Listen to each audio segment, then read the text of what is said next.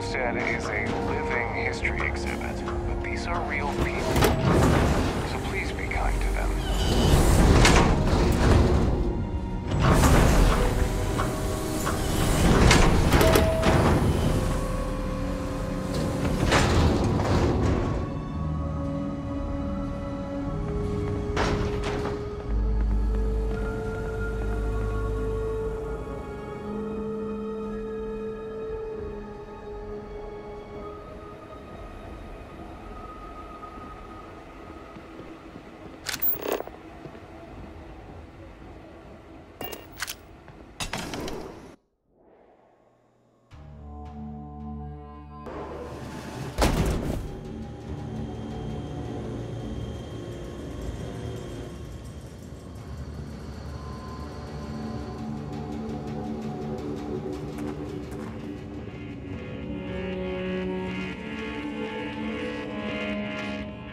We live a simple life on New Homestead, but make no mistake, it's fulfilling.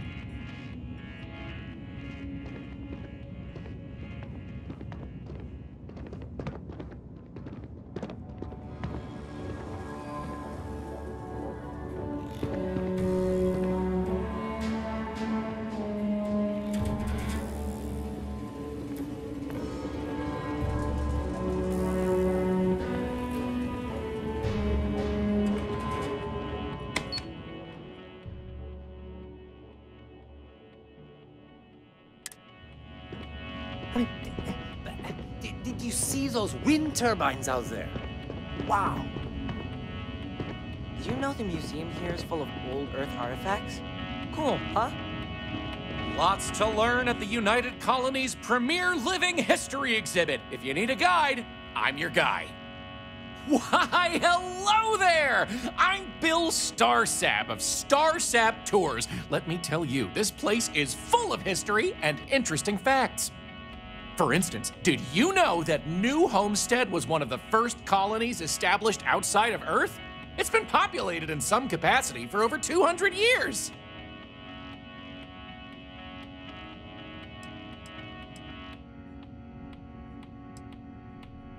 Yes, sirree, and that's not science fiction, it's science fact. There's a lot more history where that came from. So what do you say? I've got an opening. I could take you on a tour right now if you'd like.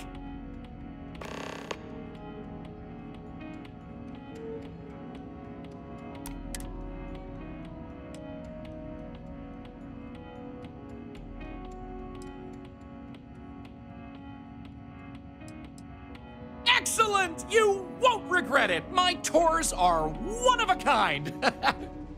Now, there's just the matter of price. The going rate for a genuine Starsap tour is only 100 credits.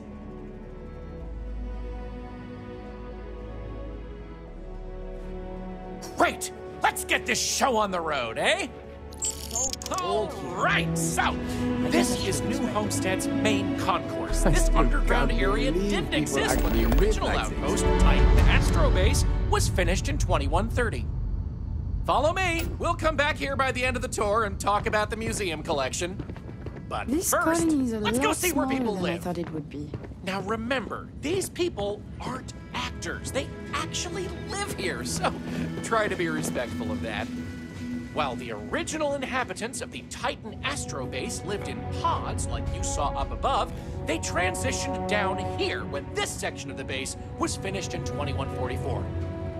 Space is extremely limited, so you'll notice some overflow here. But more residences also exist on lower levels, which are inaccessible to tours. I'll stop at each of our destinations if you want to look around, or if you have any questions for me.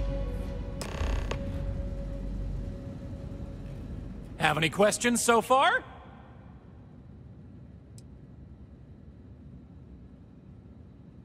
Oh, sure, I'll be here waiting. The locals love to talk with tourists, but they'll let you know if they're busy, so please respect them. I can't. You'll never catch me.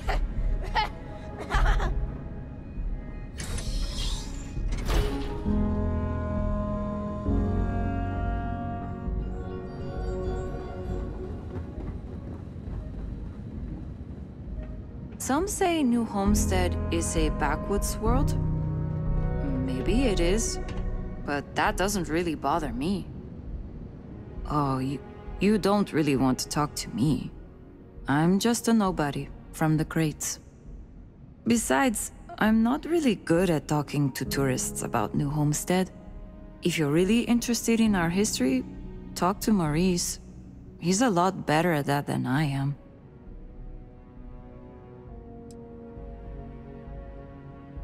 I feel like it sometimes. I don't have many friends, and I'm struggling to stay in my undergrad program. It feels like I'm never going to get out of here and make a name for myself. Anyway, if we're going to talk, maybe we should talk about something else.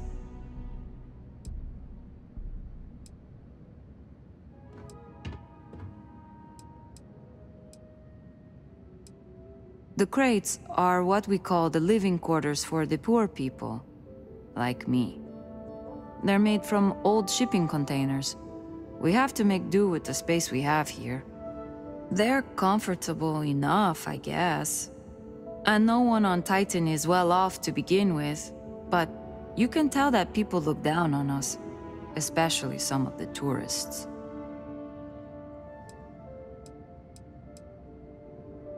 Well, I'm trying to finish up my undergrad schooling, actually.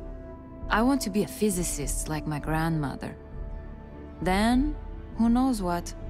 But I also do some odd jobs here or there for money.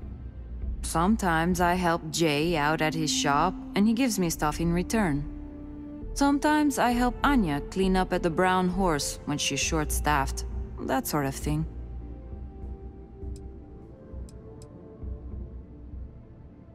It's not as bad as you'd think. I like talking to off-worlders, especially people my age. It gives me ideas for what I want to do when I'm done with school. Because, honestly, I'm not sure I want to stay here. It'll always be my home, but as soon as I can afford to, I'd love to explore my options. Okay, well, no. Not the studies specifically. Like, I get good grades when I'm able to apply myself. But I'm poor. I just don't have the kind of money to be a full-time student and support myself. Even living in the cheap-ass crates. I keep having to take odd jobs just to put food on my plate. And when I do, my grades suffer. I just feel like I'll be stuck in a rut forever.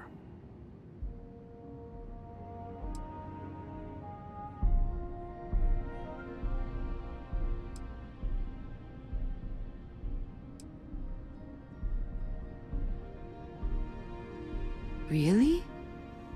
I thought it was the only way. I remember my parents telling me that when they were still around. But maybe you're right. I guess I can put my studies on hold, at least until I get enough credits saved up to live on. I can always return to my studies then. Maybe part of the reason I feel I've been stuck in a rut is because I push myself too hard. Thanks for the advice. It helped. I'm sure she appreciates the advice, but I think actual funds would have been a bit more helpful.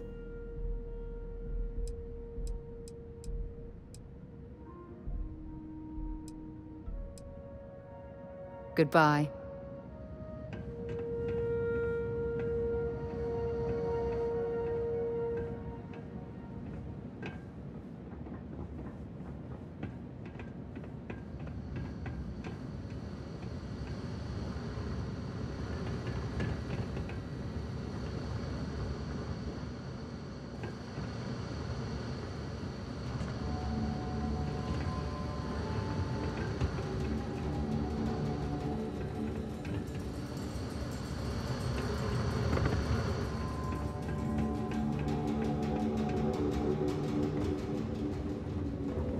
Have any questions so far?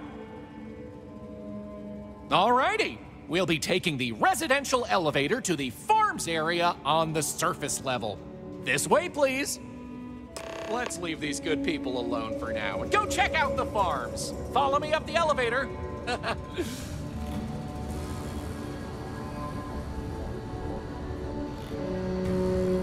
Don't stay outside for too long here on Titan. You'll freeze solid without the proper protection.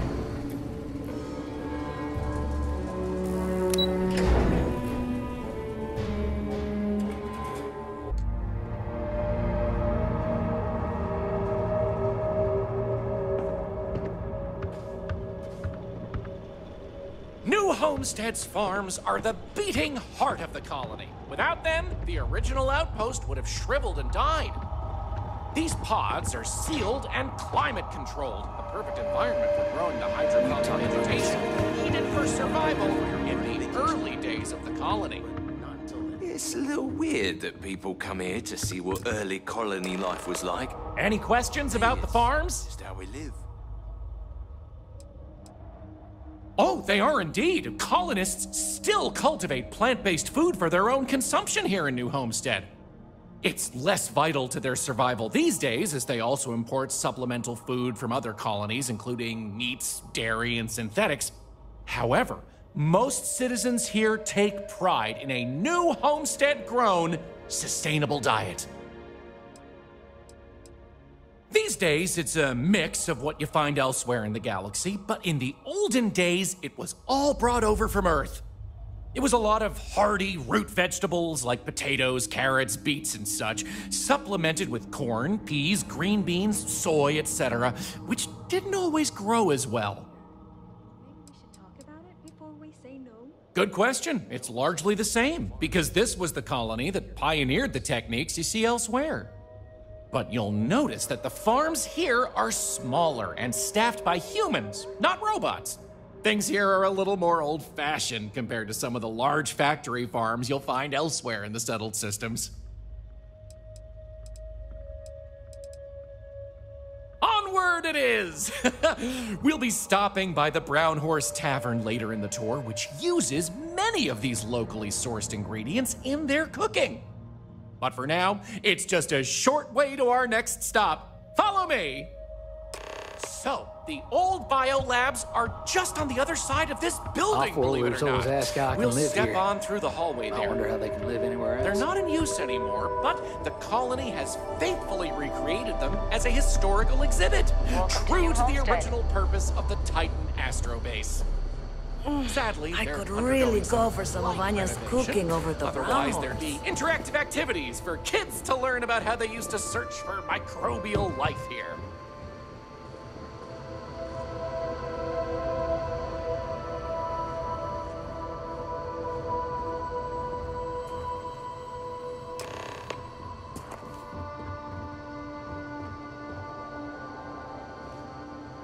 Pardon the dust, but I can still answer some questions about the old Titan Astrobase biolabs.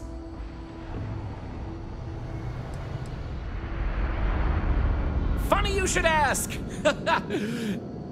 Sadly, none. See, NASA funded the Titan Astrobase project because conditions seemed ripe for primordial life to form in Titan's methane pools. They tested many different sites, performed deep core ice drilling, and more, yet nothing turned up.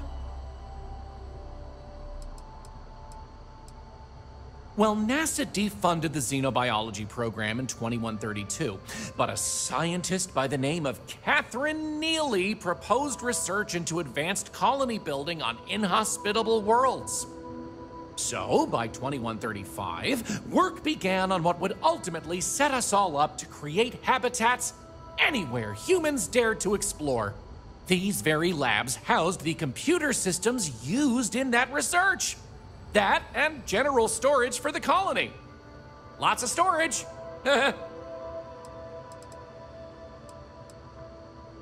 Oh, I'm sorry. I completely forgot to mention that. That's what this place was originally called.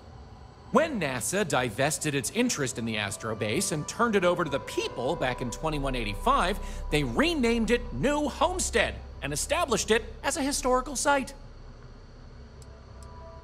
You got it! On to our next stop! Next, we'll be heading outside, Feel free so to look make around, sure to but don't check touch. those seals on your suit because it's a bit chilly out there. We're going out into the frozen wastes of Titan to see what powers this planet. Watch your step outside, by the way. The ice can be slippery if you're not careful. The goal is to keep people out of Dr. Lakota's infirmary.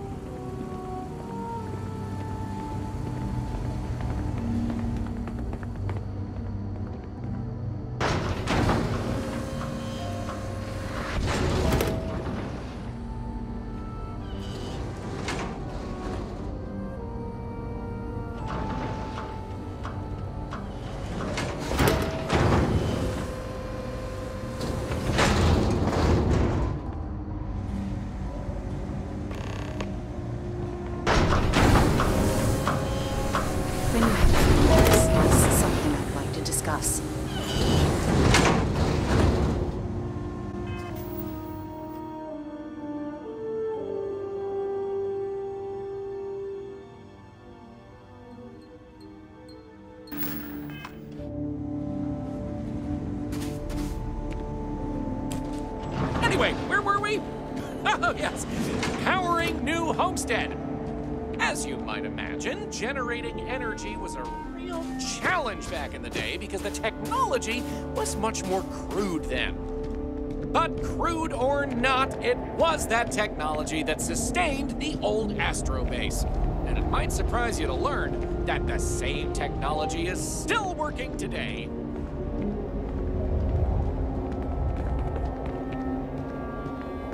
The interesting thing about this old colony is that it's mostly powered by clean, renewable energy. You'll see one of the methods used on the horizon up ahead. That's right, New Homestead's famous wind farms.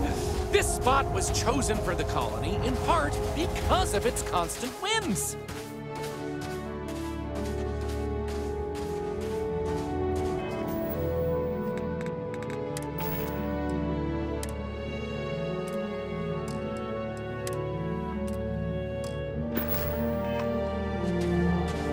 Turbines have been integral to the colony's function since its establishment as a cheap, mostly reliable source of electricity.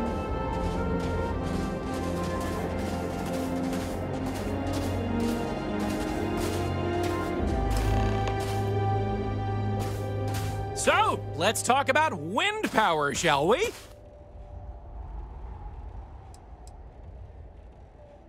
Mostly. I'm sure you've noticed the occasional brownouts. I guess these old machines have a habit of freezing up, what with all the ice out here. There's some methane on reserve for critical life support systems, but everything else here is otherwise powered by the units you see here. You're looking at a piece of history. Sure, wind power is used throughout the galaxy, but these people were able to make do with it for hundreds of years.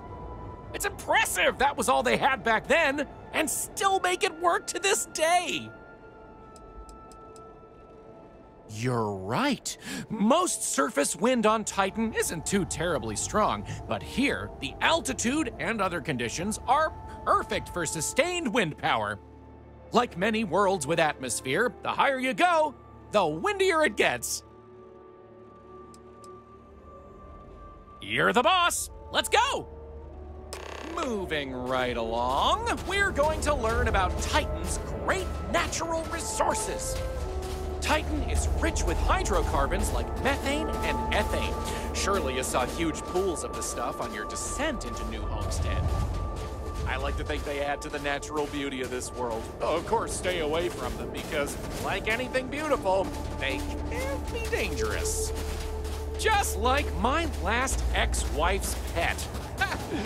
She had this gorgeous, well, I don't know what you'd call it, creature. The guy that sold it to her couldn't tell her what it was or where it was from.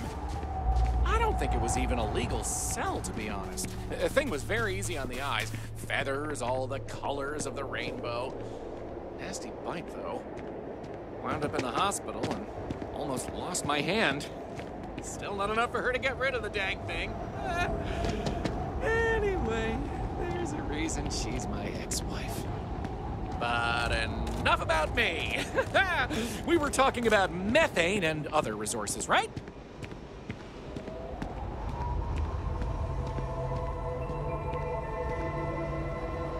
Hey, can you believe it? Back in the 20th century on Earth, they used to fight wars over natural resources like this and petroleum. They had this whole moon here, basically made of hydrocarbons in their own backyard. They just couldn't get to it. Incredible how far we've come. New Homestead is home to one of the oldest and largest methane processing plants in the settled systems. Every year, UC engineers go through a painstaking, month-long maintenance process. It's how this place has remained operational as long as it has. I'm not going to take you too close to the machinery, liability and all, but I can still answer questions. Questions? Fire away! Exports mostly, since this world is so methane-rich and has the infrastructure for it, a lot of the UC's methane comes from Titan. Of course, new homesteaders use it themselves for everything from generating heat to turning it into breathable oxygen via modern science. Oh, no one's ever asked me that before. Something to do with methane-eating microbes, I believe? I honestly don't know. Sorry.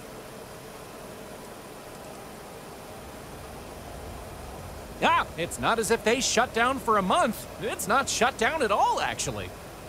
See, this place is built with redundant systems, so they can shut it down piece by piece and suffer only a reduction in throughput.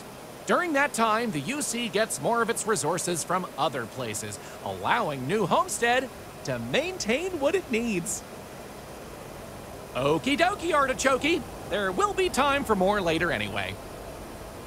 So, this next stop is a bit of an interesting one. I only recently made it part of the tour.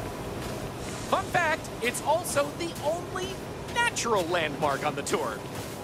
What we're about to see is a glacial spire we affectionately call Ymir's Horn. This colus used to be named after a character in a popular fantasy novel, but it was changed a couple hundred years ago to avoid any potential litigation. Now, what's a colus, you might say? Colus derives from the Latin word for hill, and scientists only gave names to groups of hills on a planet's surface. So in reality, the term you hear more often is the plural, coles, with an E. You probably don't hear it very often where you're from, because it was usually a term reserved for unexplored planets, back when they didn't have the technology to describe what they were seeing firsthand. Because of that, the term is much more common in the Sol system, but you may still hear it occasionally in reference to uncharted worlds. This planet's full of them, though, and they like to preserve that history here.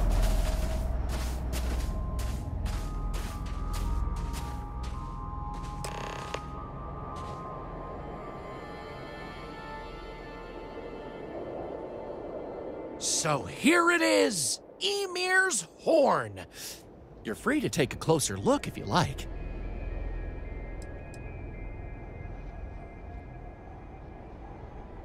I've heard this particular formation was caused by an ancient volcano. Something about steam and wind, then worn down over time.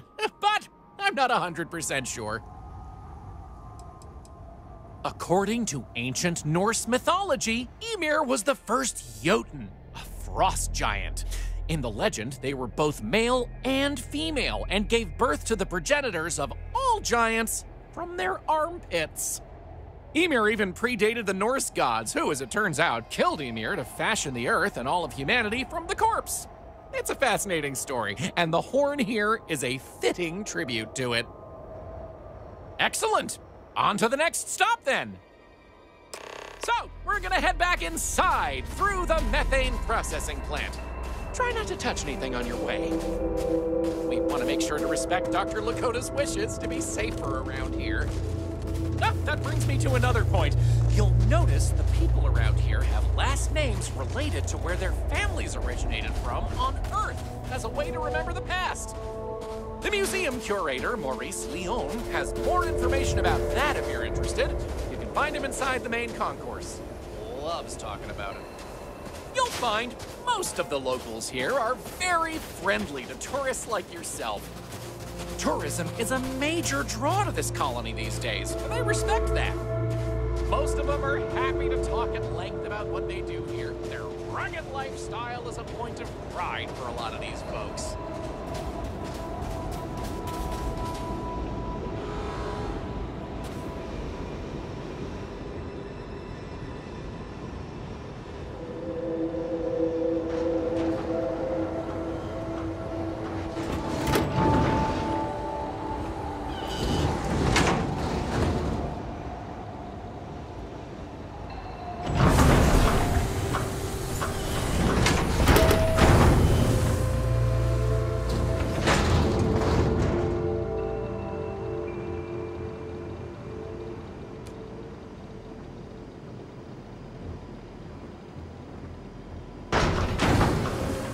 Mind the This area tourists. we're walking Help the through local is the economy. nerve center of the plant, where technicians keep an eye on the operation. Since methane production is such an important part of the colony's livelihood, it's important that the techs notice any issues and react to them quickly. Anyway, we're headed into the ice mines. It's a natural spring where water bubbles up from deep below, but due to the cold, it keeps freezing as it reaches the surface.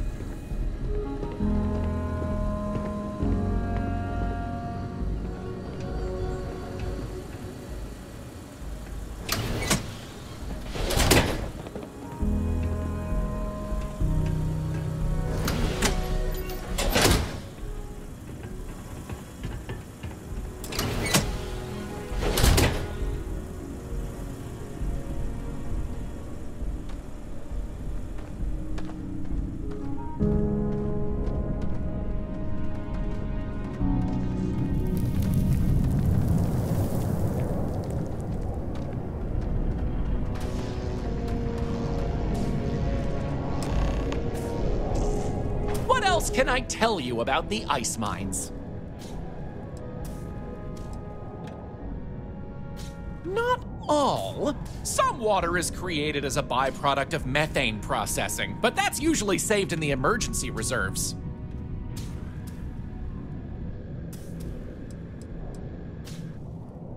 Good question. I believe it has something to do with not wanting to contaminate the water with methane and other chemicals. The ice helps prevent impurities in the water. At least this is what I've been told. I wouldn't recommend it. First, it's an active work site. Second, it still needs to be filtered and checked for contaminants. But don't worry, we'll stop somewhere for refreshments before the tour is over. Sounds good. Let's keep going then. We have just one more stop before we're done with the tour, and it just happens to be my favorite. This colony is home to the longest-running establishment still in existence, the Brown Horse Tavern. The Brown Horse started as a simple mess hall for the scientists and workers when the underground was built, but it's been operated by the same family ever since. Now, what's a horse, you might say? They were a large four-legged animal on Earth, often used for transportation or manual labor. Long before space travel was even a dream for the folks of Earth, even before antique machines like automobiles were possible, horses could be found everywhere. You might have seen them in old movies or read about them somewhere. If not, I highly recommend looking into them sometime. They're beautiful animals. The tavern's original owner was infatuated with them, from what I understand, and named the place in their honor. The moniker, Brown Horse Tavern, is also a throwback to names of similar Earth restaurants hundreds of years before it was established. I smell there's something I need to talk to you about. Warm food, cold drinks. What else could you want? Hey, That delicious smell is making me hungry. Can I answer anything about the Brown Horse?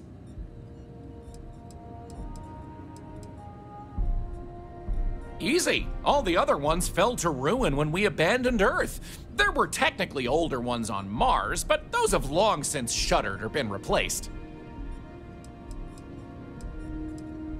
Ooh, that's a tough one. I honestly love everything Anya serves here. I'd be doing her a disservice to recommend one dish over another. You want the real answer? Order one of everything. Anya Seattle is the current owner of the Brown Horse. It's been in the Seattle family for generations. But Anya will be able to tell you more herself. Feel free to ask her. It doesn't feel right coming from me when she's standing right over there. Okay then. All right, we're headed to the last stop. Right back where we began. Feel free to check out the museum exhibit in the main concourse here.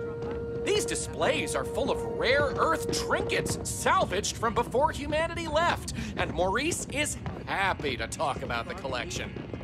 The museum's curator, Maurice, will be happy to talk to you if you want to know more. Well, that's that! I hope you enjoyed Starsap Tours as much as I enjoy giving them.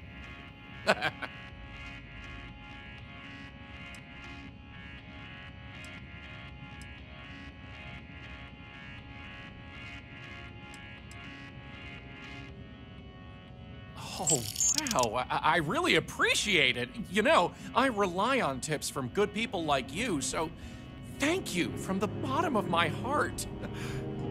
Enjoy the rest of your stay in New Homestead. Wow, very generous. As long as you're throwing around money, maybe you wouldn't mind tossing some my way. Take care! I have something I need to discuss with you. It's one thing to learn about early colony life, it's another to experience it. Word of advice? Steer clear from the doctor here. She really seems to have a problem with tourists for some reason.